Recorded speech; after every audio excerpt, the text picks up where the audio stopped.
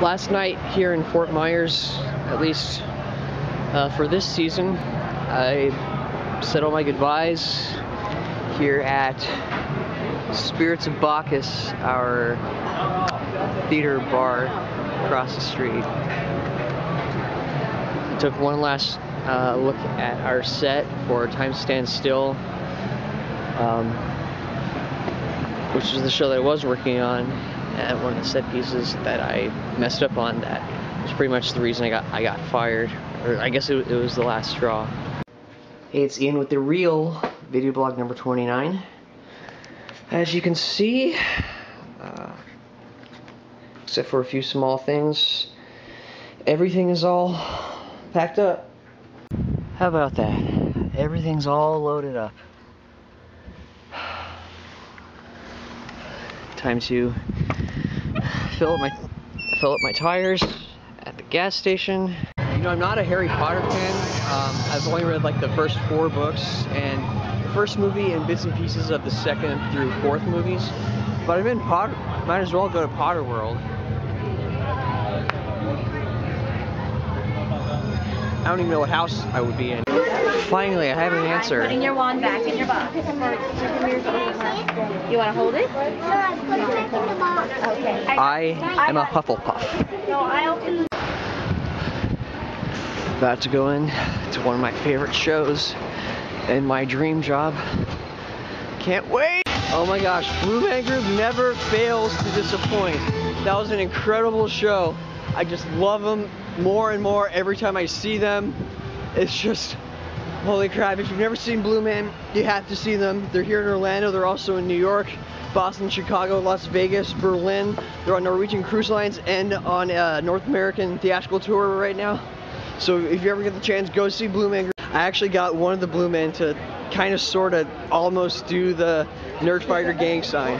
Now I'm gonna go home, try to get some sleep, and then go see my awesome friend Kyle. So I'm in Orlando longer than I thought, because it turns out that once I get home to Colorado, I can only stay with my mom for a week and my dad for 2 weeks. And so far it looks like that anybody else I'd have to stay with, I'd have to pay rent, which means I have to find a job out there.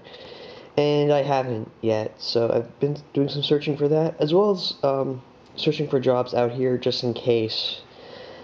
I know that jobs are tough anywhere, but I don't know, I'm just trying to figure out what to do with my life. 2 days ago, I was going to leave Orlando for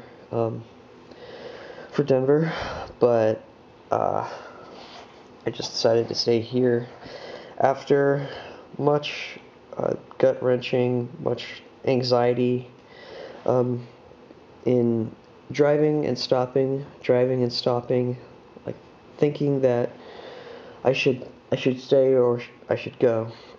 And it's like, as soon as I decided, okay, I'm gonna go home, just forget all about this stuff, it's like immediately I thought, no, go back to Florida, stay in Florida, you have somebody to stay with for a little while longer, enjoy it, try to find stuff out here, apply for unemployment, which I did, then see where it takes you. Just don't give up on Florida.